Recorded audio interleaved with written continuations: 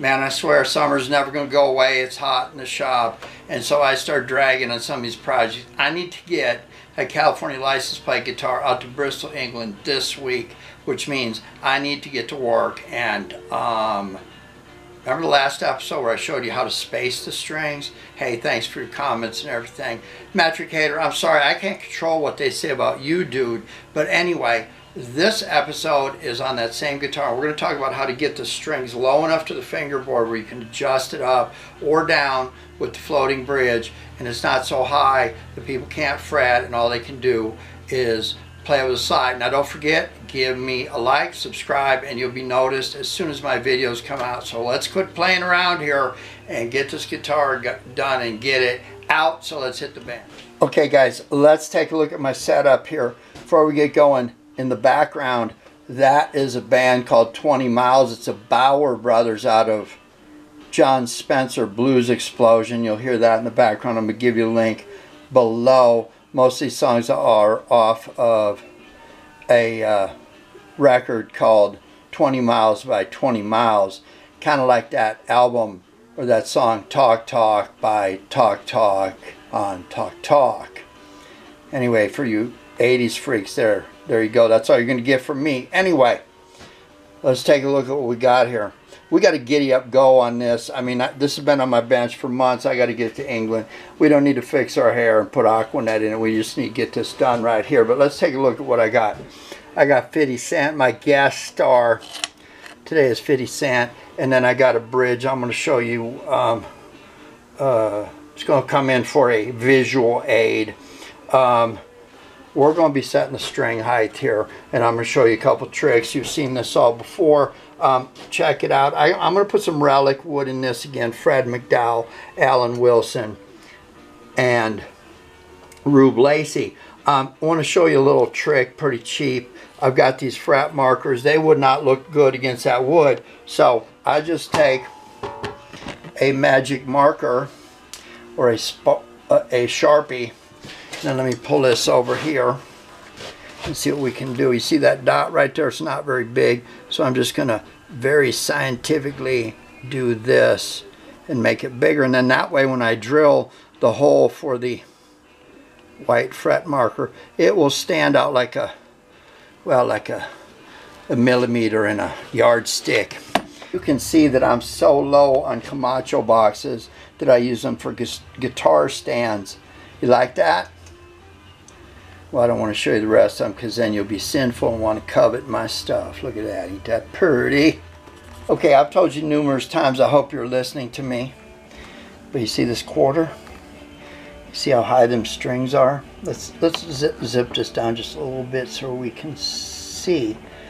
You see the distance between the string and the 12th fret right there? I've told you a bunch of times, if you can put, if there's more space than a quarter, you see that right there? That's not good. Your strings are too high. And when you try to fret, you push down on this with your finger, what's going to happen is the note's not going to be right on. Your intonation isn't going to be right. And you're going to have people crying at you. Now if you look here, there's a little bit more than 2 quarters right there. Not quite 3, but that's too much. So we're going to have to drop the strings down. And let me show you how to do that. Before we get into this highly technical stuff here, I want to point out to you this song in the background by 20 Miles called Welcome to This Place Called Hell. Okay, you see this? You've seen this before. It slides up and down. Look, for you metric haters, I have it on the English system. Right here, you see that? It's got 64ths and 164ths and 3,864ths displayed. And on the back, you have this painful means of making it into metric system. If I would have known that this was on here, I would have never purchased this. It went right in the trash can. In fact, I think I'll take it back after I use it for another 4 or 5 years. You know what? I'm not going to do that. I'm not going to go to hell over this cheap thing right here. It's going to be for something way bigger than that. Okay, so look. I want a quarter underneath there. You see that quarter? And there's more than a quarter. So what I did was I took this little slide ruler here and put it on the string, and I figured out I've got to lower the string by that much for it to be a quarter there. So where am I going to do that? Let me move this This is not on a dolly, it's on an old something or other here. Looks like it used to be a chair at one time or another. You see that right there? We're going to take it off of there. Now there's two ways to do this. You can either do it on a belt sander. Let's talk about that. Do not covet that saw. I know. Alright, so one way of doing this is on this belt sander. You've seen this before. Anyway, I can adjust this while it's running and move this belt this way or this way. So if I adjust this and bring the belt over to here, I can take the piece of my floating bridge that looks like this.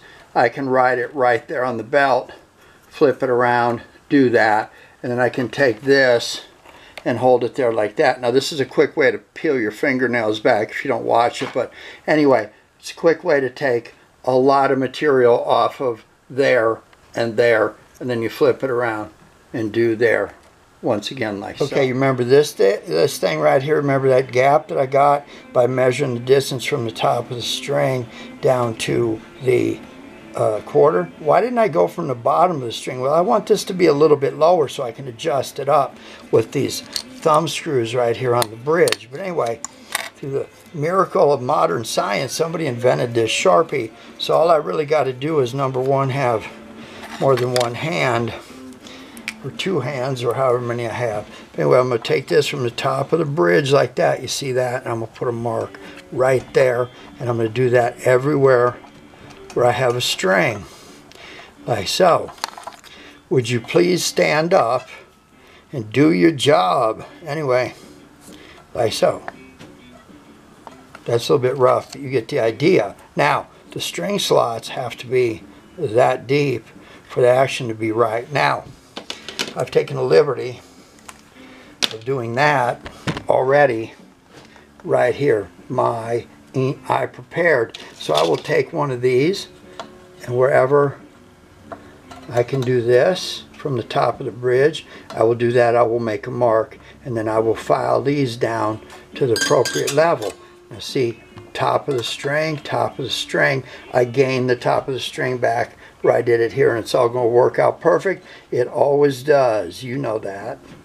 Okay, so I have these files here. And if you've been watching the comments below, they're actually better than the videos. They get about as crazy as Grandpa Bub's two-story outhouse. It says Ma on top, and it says Pa, and when you go in there, it ain't pretty, son. Anyway, back to the subject at hand. Viewer Hurdy-Gurdy Man and I had quite the treatise going down in the comment section about whether to use a triangular file, a flat file, or a round file. My comment was that since the strings are round, if you use a triangular file and go all the way down, what's going to happen is you're going to end up with a spot. Here, let's use these. Those aren't scissors, dude. Anyway, don't forget we're in California. Anyway, it ends up sitting like this, and you see there's a gap down there, and that causes string buzz. I think I've used that optic before. Anyway, so I start this so the strings don't jump out. They got a nice transition, and then I go to this file. Thank you for your expertise, Mr. Hurdy-Gurdy Man. Now, I have taken the liberty of loosening this string off, and what I'm going to do is I'm going to file this forever until when? Until, that's right, it gets down to that mark. Rather than bore you or hypnotize you and get you to quit smoking, I'm just going to turn the camera off and get these done, all four of them. I didn't do all of them. I got a couple more strokes to go on this one right here.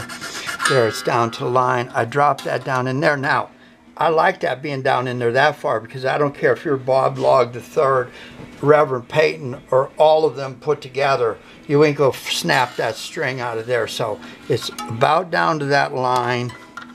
A little bit more, like so. Now the test is when we go back to our 12th fret, that string should be right touching that quarter right there. Ooh, look, we got just a tad more to go. Why a tad more? Well, this is at the lowest it's going to be right now, and I can turn this up with thumb screws. So I want to take this down so that's actually laying on that quarter. Then I can touch this up and adjust it, and it'll be fine. It's easier to go down than it is to go up, I think. All right, look at that. There we go. Let's take the tape off and see what happens. very skilled task here, but you see there's a way down in there like so. You see that? Looks good. But the test is, what's the quarter doing? Is that quarter, or them strings are laying right on the top of that quarter, which means with the string slack, I can adjust this up like so and raise this up and get them strings right where I want them and still have room to go down here. That's what we're looking for right there. Easy money. Now let's blow these fret markers out and get this relic wood in here and say goodbye. You hear that back feed off that amp? You know that song, She's in Love with Me and I Feel Fine? You know what that means? I do. Anyway, that's how they made that song, is feedback off the amp, off the guitar. Anyway, you know this puppy, right? Too bad I don't know what to do with it. But anyway, let's see what this thing looks like. Should we turn it up a little bit?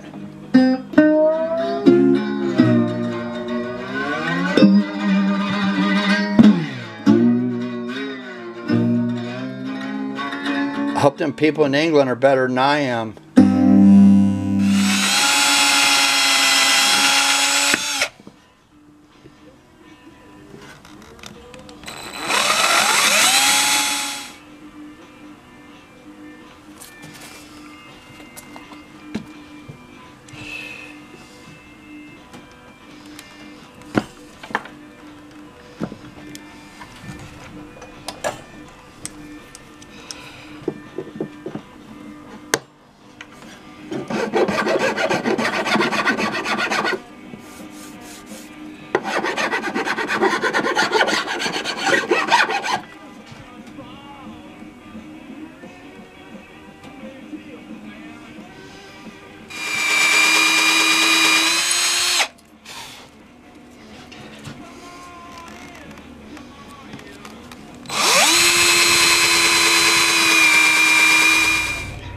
Right, 1, 2, 3.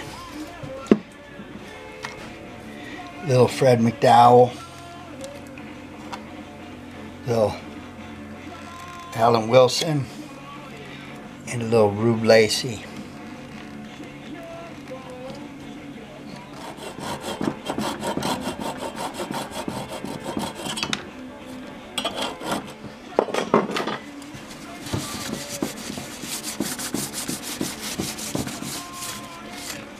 Okay, last thing, we're going to take some Earl Lube paste and we're going to cut these prizes from the fair out.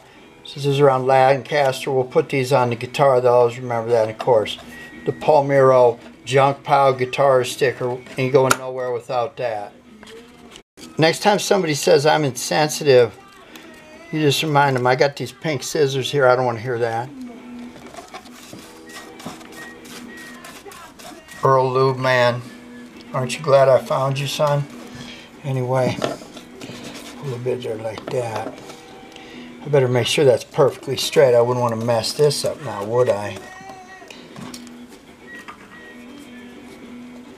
All right, people. We'll get this on here, and I'm going to try and get this in the mail. They're Husky Tones out there in Bristol, England. I appreciate your patience, and guys, I will see you next time.